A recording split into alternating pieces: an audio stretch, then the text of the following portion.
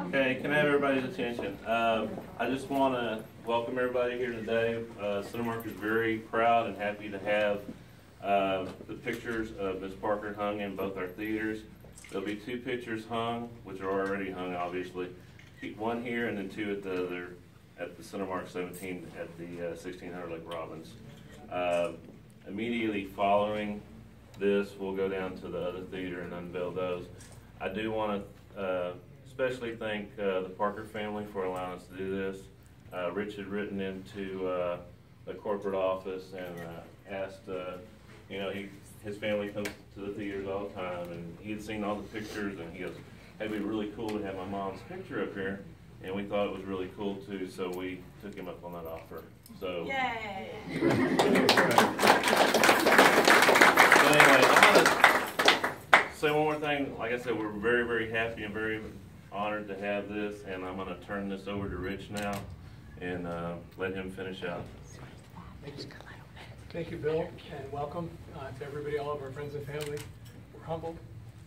I'd like to start with a blessing from the father of our parish, Father Tom Raff. Tom Raff is St. Anthony's. Let's just put ourselves in God's presence. Good and gracious God, we thank you for this day.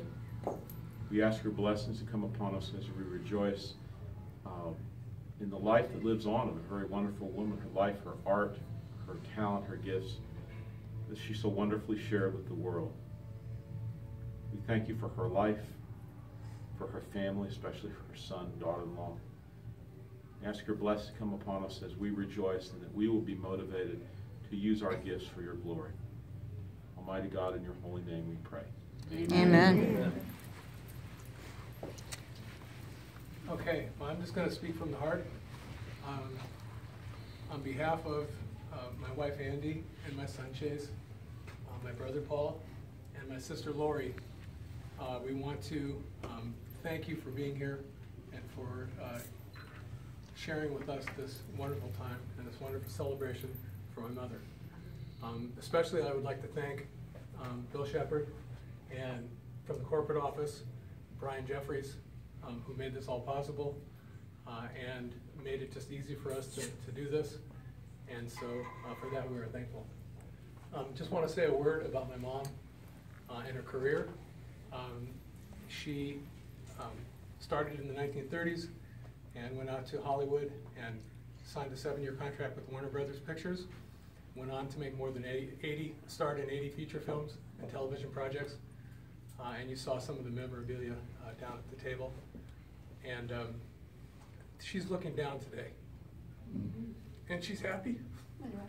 She smiled. So, thank you. I also want to introduce the only person in the Parker family that can carry on the Parker name. The only male person in the Parker family is my son Chase. Yeah. So, he's here to carry on the name of this generation, and then in the next generation, we don't know, but no pressure. But we want to all encourage him to get busy. So, having said that, I'm going to turn it over to Chase. Busy with. I'm hoping he's talking about film chorus. Let's clear that up.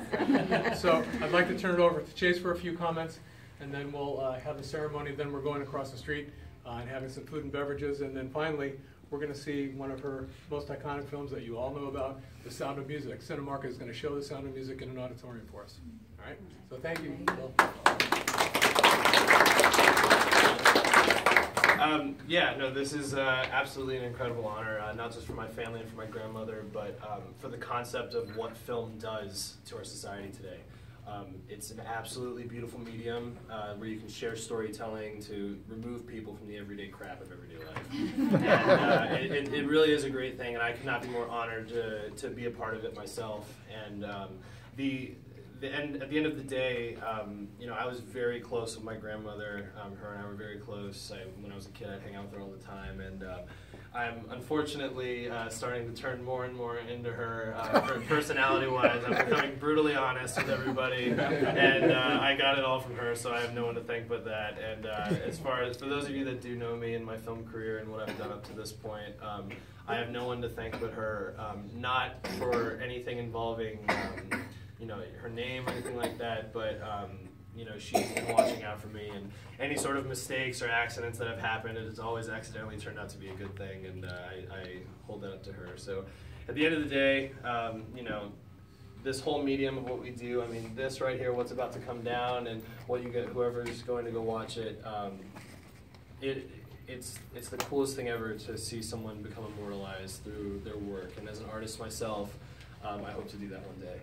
So without further ado, I just want to say too, really quick, we were so happy that Eleanor got to see a couple of Chase's films, and she was, as she said, after he finished the first one and she was going to watch it, she said, "Now Chase, you need to know, I'm brutally honest. So if it's really bad, be ready, because I'm going to tell you that you got to find something else to do."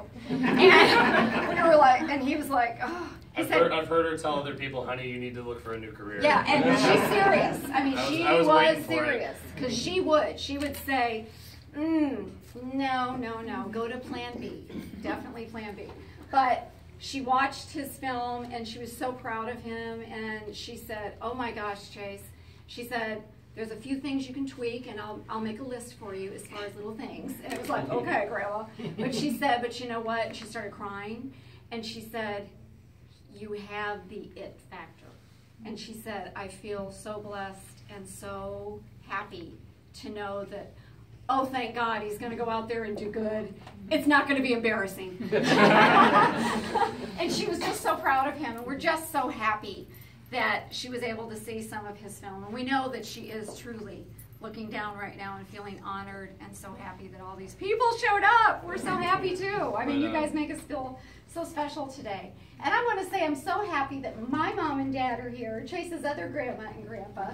And Chase, poor Chase, two very strong grandmothers, because my mom has her opinions too. But anyway, thank you. I would like to tell all of you one thing, because as far as I know, Elaine and I were the first to ever see Chase direct a professional scene, and that was at NBC in California.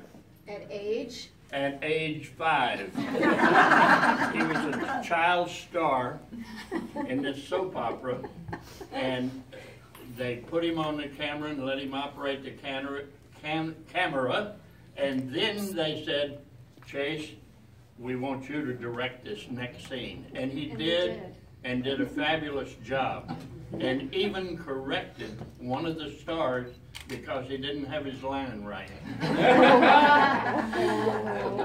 He also promised me, "Grandma, you're going to also be a movie star too."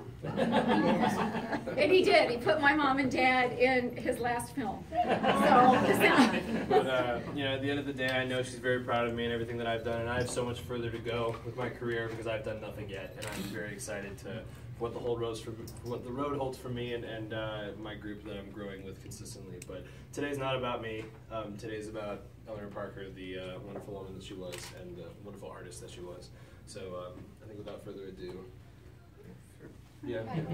Is it just, I pull it? Is it not going to like pull it? yeah, There it is. Wow. Beautiful.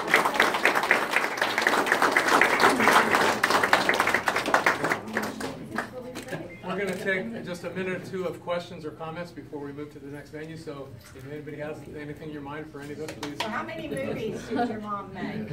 88. Okay. My dad.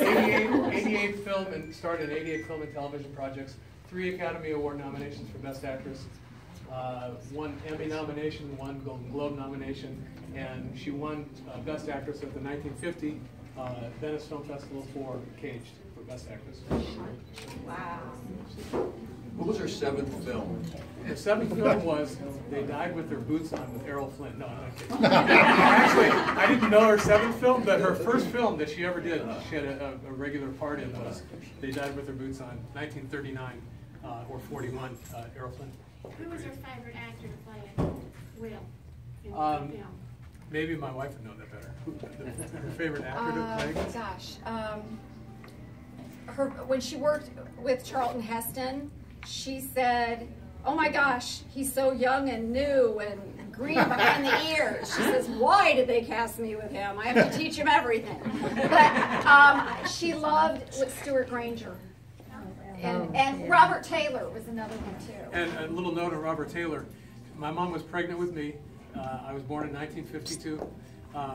He doesn't look it though, right? and Robert, she co-starred with Robert Taylor, Above and Beyond, a war movie, I think, about the bombing of Hiroshima or something. It was 1952, Above and Beyond. She starred opposite Kirk Douglas, Ronald Reagan. We have great family pictures. Oh, she did not Frank like Frank Sinatra, Kirk She Douglas. was friends with him, but she'd always say he was trying to take her out all the time. And no, I'm a good girl. I don't go out with guys like you. I'm like, that's right, Grandma, you don't.